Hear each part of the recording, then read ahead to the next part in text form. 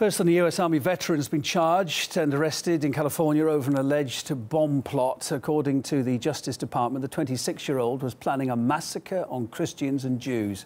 Caleb Maupin has the story for you.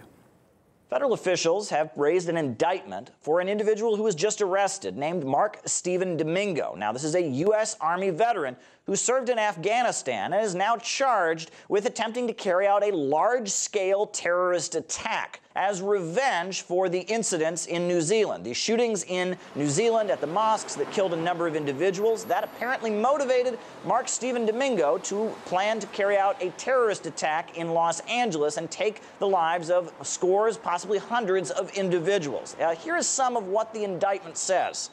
In online posts and in conversations with an FBI source, Domingo expressed support for violent jihad, a desire to seek retribution for attacks against Muslims, and a willingness to become a martyr, according to the affidavit.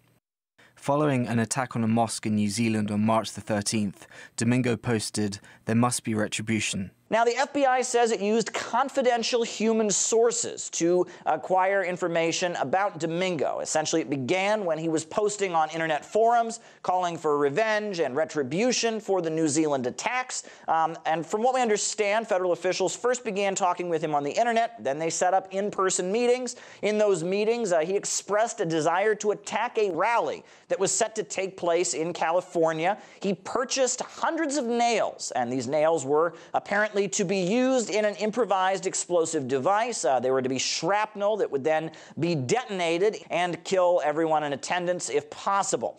Now, from what we understand, he is now in the hands of federal officials, and he will soon be appearing in federal court to face charges for planning this large-scale terrorist attack. Now, people are looking at these incidents, the shooting in Christchurch in New Zealand, the recent incidents at synagogues across the United States, the attacks that have taken place in churches, and noticing a disturbing trend where places of worship seem to be targeted by those intending to carry out terrorist attacks and acts of religiously motivated violence. So we'll be waiting to see what happens next as the individual, Mark Stephen Domingo, 26 years old, U.S. Army veteran, is set to face these charges after being apprehended. Yeah, Caleb Maupin reporting there from the States. So, Mark Stephen Domingo is alleged to have said he would swear allegiance to ISIL if the group were in the United States. This comes amid growing international fears about planned ISIL terror attacks, potentially. Brian Terrell from the Voices for Creative Nonviolence told us these threats are an inevitable outcome of the US military activity abroad.